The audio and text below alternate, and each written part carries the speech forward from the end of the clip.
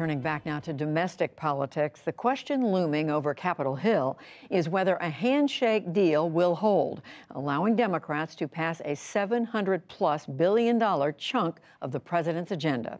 Lisa Desjardins is here to break down all the latest developments as lawmakers scramble to complete their work ahead of the August recess. Elisa, hello to you. But first, I do want to ask you about the really tragic news today that a member of Congress, Congresswoman Jackie Walorski of Indiana, was killed in a car accident, along with two of her staff members.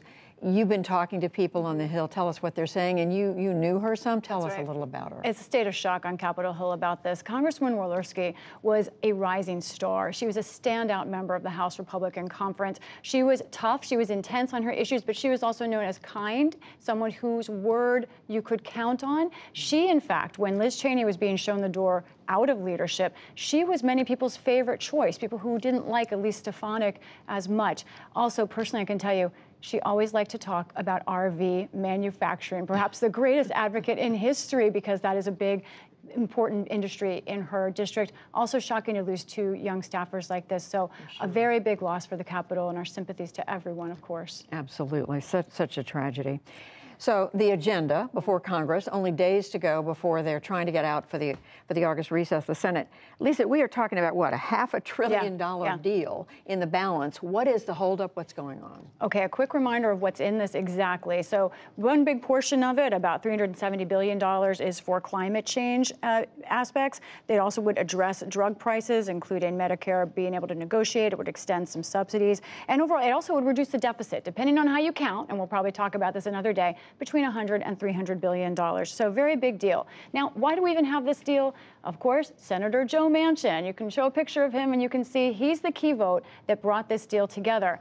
Why is it held up? Another key senator, Senator Kyrsten Sinema. She has not yet gotten on board this deal, and they are really at odds over an important aspect of this bill. I want to show some footage from the Senate floor yesterday. If you look up there at the very top where the Senate president sits, there you see Kyrsten Sinema. She was chairing the proceeding. There's Senator Joe Manchin. They had a long talk yesterday.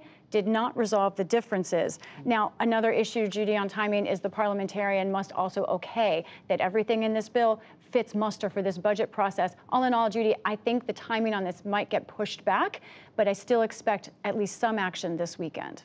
So interesting about Sinema and Manchin. They're so often together. This time, we don't know. Right. We don't know what will happen. So this snag right now, it's called carried interest. Yeah. It has been around as an issue for a long time. Explain it to us. Again, we may come back to this in more depth another day, but quickly, what carried interest is it's a tax provision that has a lower tax rate, especially for the fund managers of things like hedge funds. They pay 20% tax rate. Senator Joe Manchin wants to end that. He looks at that as a loophole. Senator Kyrsten Sinema completely disagrees. She feels just as strongly that this should remain in the code, and they are fighting that out right now as we speak. Still no deal between them yet.